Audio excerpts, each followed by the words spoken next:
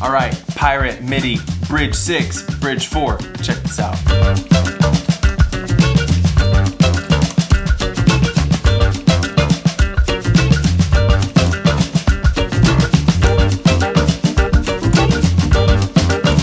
Snapshots.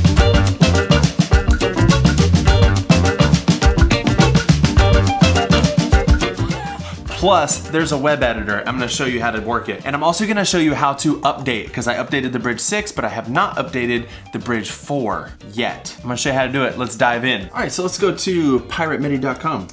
Right here, we can see editor. Boom, we can do all that. But we don't wanna do that yet because we want to update our device. So I'm gonna go to shop, click Bridge controller, Bridge 4. You can download the user manual, but you can also go here to firmware updates. It takes you to this website. There are some instructions. You need to follow them to the T. And even when I did that, I had a problem because my Bridge 4 was so old. I've had both of these for like almost 2 years now. I've been waiting on the editor to come out and it's been out a while and I just haven't got a chance to get to it, but I'm excited to show you now. So all we need to do is hook this up. Comes with a little cable like this. We're going to plug it in. Now the problem is in the instructions, it says make sure to do a factory update, like a factory reset. But in order to do that, I have to hold 1 and 3, I think it is, for this device. Can't really remember. And it's not working. And I was like, I can't even get to the menu. But Simon gave me a good tip. He said, you hold on to foot switch 1 for 7 seconds. I'm gonna go ahead and hold it down and plug it in.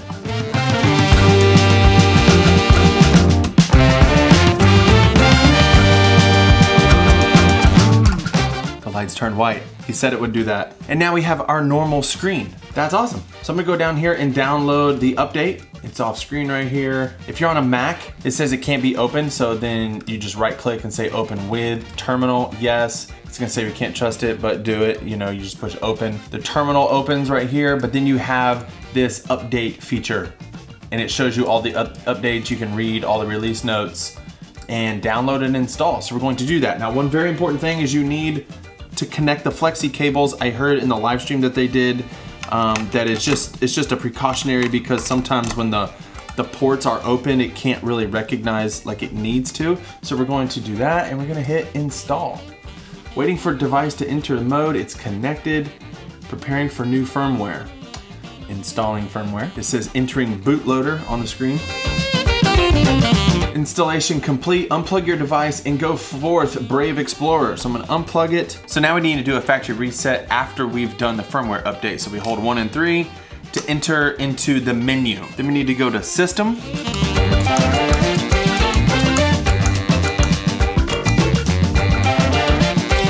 To hit select, you just hit 1 and 2 at the same time. Go to reset, select. Factory reset, are you sure? Yes.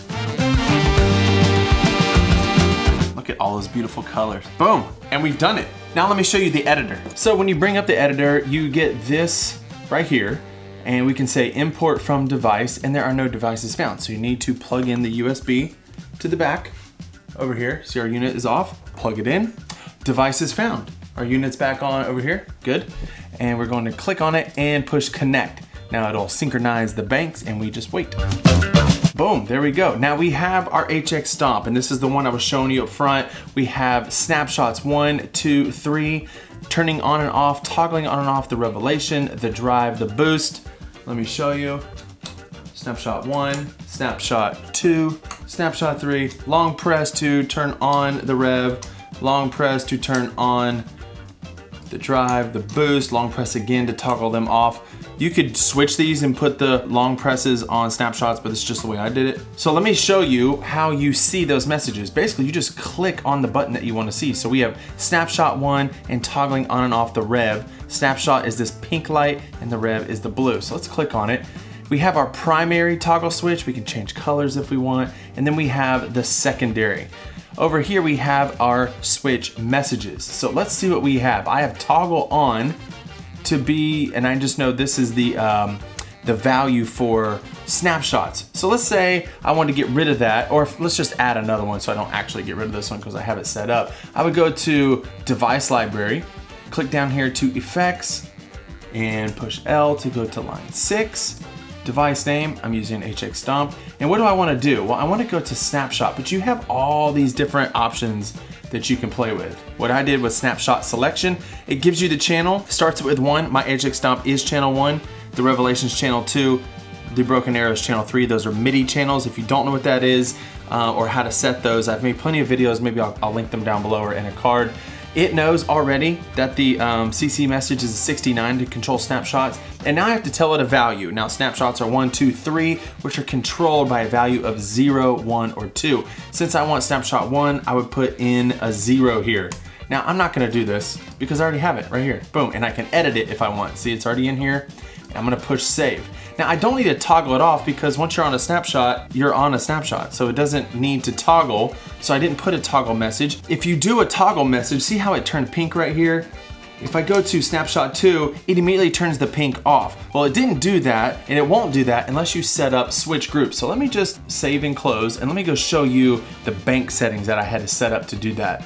Over here, we have several options, and I went to switch groups. Now, these switch groups, as you can see here, I have foot switches 1, 2, and 3 set up just like this. So foot switch 1, I put in this one group. I wanted to affect the snapshot, which is on the primary, not the secondary. I didn't want to affect the revelation in this group. I wanted transmit and receive, meaning it'll transmit a signal and it'll receive a signal from other messages in the group, like toggle back off.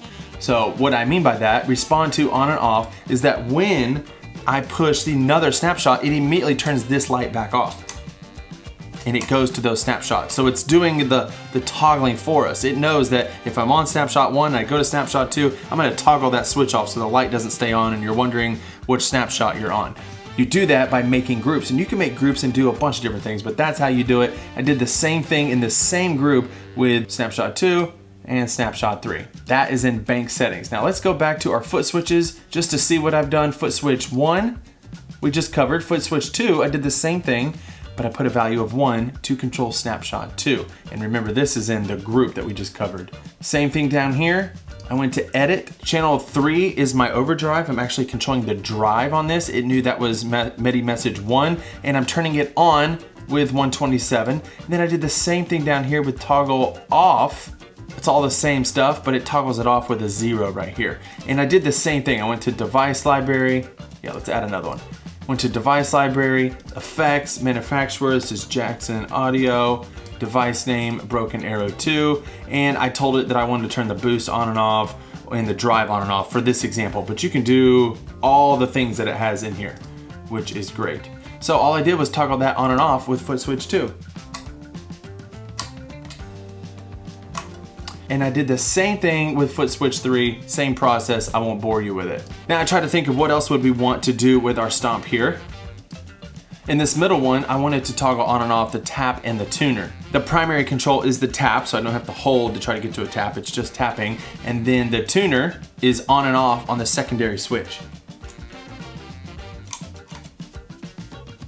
Just like that, and I went to device library and added it just the same way. I just select tuner, toggle on and off. And then I wanted to see what else I would want to do. So I made this foot switch here and this foot switch here, toggle foot switch 1 and foot switch 2, because a lot of my HX Stomp presets, I put 2 of my most important effects right there. So that's how I did that. I went toggle on and off. It knew to toggle foot switch 1 that it would need a message of 149, and it toggles it on 127.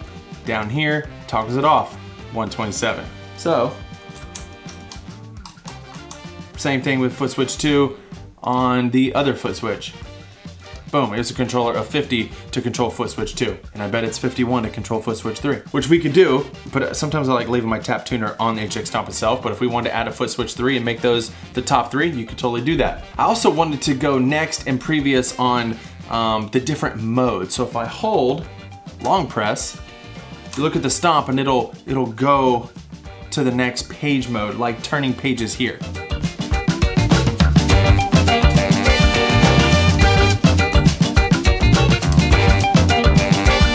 This one goes this way, the other one goes the other way.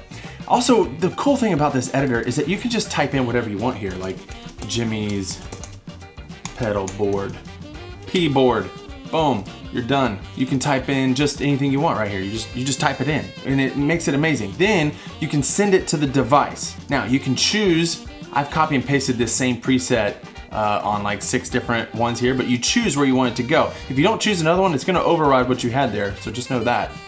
But let's go ahead and upload it also to bank 7. We're gonna say send to device, and you click it and you push connect. Now, this will be a trial. Sometimes when I push connect, the screen just goes black. If that happens, you just have to unplug the device, plug it right back in. Good thing it doesn't have hardly any boot time, and then it works. So they're working on this. I explained this to the guys at Pirate Midi, and they're working on it, but let's see if it works this time. No, it didn't. Screen went black. So I'm gonna unplug this, plug it back in, say okay, send to device. Now it's working. Sometimes it does it, sometimes it doesn't. It's happened more when I have my actual pedal board with other pedals on it. I'll do some more trials, but anyways, just know that if it doesn't do anything, just unplug it real quick, plug it back in. And now you can see that it updated, it says Jimmy's board right there. All right, there's some other really cool things I want to cover before we move on. You can copy and paste pretty much anything, so you don't have to do a bunch of work all over again. One thing you can do is right here when you're on this main setting is copy the current bank switch settings to the clipboard, and then you can go to another bank and paste it right there. Boom, we just pasted bank 7 into bank 8. So what we're gonna do is go back to Jimmy's board that we made. I'm gonna copy it, and then we're gonna go to, let's go to bank 8. We're gonna go to bank 8 and paste over it. Now Jimmy's pedal board is in bank 8 as well. So now that we're here, let's say we wanna change some stuff. So I'll just put change. Okay, cool. So instead of going to snapshot 1, let's just say I'm gonna delete that, took it out of the group. So now what I want, the secondary turns on and off the revelation, but let's say we wanted the primary for whatever reason to turn on and off the preset of the revelation. So I'm gonna go to device library, I'm gonna go to effects, I'm gonna go J for jet pedals, the revelation, bypass pedal is what I did before, but let's bypass the, oh yeah, the jet has so many snapshots. You have infinite possibilities. You can even just dial in the decay and the mix and all that stuff. But I want preset switch on, and see, it already knows all the stuff, which is so cool. And then I need to toggle it off. So what I'm gonna do here is I'm gonna copy it, go down here, and paste it. I'll edit real quick, set this to 0, and that's how quick you can work with copy and paste. It's so cool. So now I'm gonna send it to device. Hey, it didn't do it, it didn't mess up that time. Now I need to go to bank 8 on my Pirate Midi so I can show you that change, but before I do, there's one more thing that I wanted to let you know, and we'll hop it back on the computer and I'll show you why it does this, but I have a global setting set up that when I change banks on the Pirate Midi, it also changes presets on the HX Stomp, and I'll show you how to do that. So it's gonna change our preset on the HX Stomp as well, but we're gonna change banks and go to the Jimmy's Change preset that we just uploaded. So I'm changing banks, and as you can see, it's also changing presets, which I think is pretty cool. So bank 7, bank 8, there's Jimmy's Change. Now if I do a short press, well that didn't work, I must have done something wrong. Let's check and see. Good, hey, learning. We're learning. It immediately went to channel 1, but I told you earlier, my Jet Revelation's on MIDI channel 2. So we're gonna save that, come down here, edit it. That's what makes it so easy. I don't have to re-upload everything. I can just edit whatever is wrong. I can also send it out different, there's flexi ports, and there's the regular, the DIN 5, and then the USB. I could uncheck all these because I'm not using them, but I'm just gonna leave them all up in case I'm testing something later. But now we should be able to be sending that to the correct channel. I'm going to send to the device. It did it again. Why does it do that? It probably would have done it before had I sent it to the right channel. I think it's because it's sending it to another device, so. Now we'll send it to the device. As soon as it's done, it starts flashing. There we go. Now it should work. Let's test it. Boom. Yes, it's on. Long press, turn it on. Long press, turn it off, short press, turn it off. Very nice. All right, so the last thing I want to show you before we end this video was how I got the Pirate Midi to scroll banks on the HX Stomp as well as scrolling banks on the device itself. That's in global settings. We'll go to global settings right here, and you have a bunch of things that we'll actually cover. So the interface settings, it says right here, first switches 1 and 2, bank down. So it automatically does that, and it banks up right there. So you can switch all that stuff if you want. There's a bunch of things you can do in here. You can change the name device to like Jimmy's Bridge 6. You also have the flexi port settings, and you need to assign these before they'll work. Earlier when I showed you where you can send MIDI messages out those different flexi ports, the USB or the regular MIDI, you have to turn on the flexi ports to do what you want to do, because you can also do a lot of other things. So you got to tell it exactly what you want to do. Luckily you can see all the options here, and MIDI out A is what I had mine assigned to. I haven't really used the flexi ports much, but I know I'm going to go in here and tell it what I want it to do when it's time. You also have your MIDI settings, and there's all this stuff that's pretty much stock, I think, because I haven't changed it all yet. And there's a bunch of other things you can do too. There's a bunch of good resources on Pirate Midi YouTube channel that you can go check out right now after this video. If you want to get a hold of one of these devices, click the link in the description. I am affiliated there, so it would help support the channel, and you get this amazing product. And I'm gonna start making more content about how I use this with some other future pedal boards in the future. So if you like this video, hit the like button, subscribe, and let me know down in the comments below if this is something that you were thinking about adding to your rig or not. I'd like to know. All right, I'll see you guys in the next video. Bye.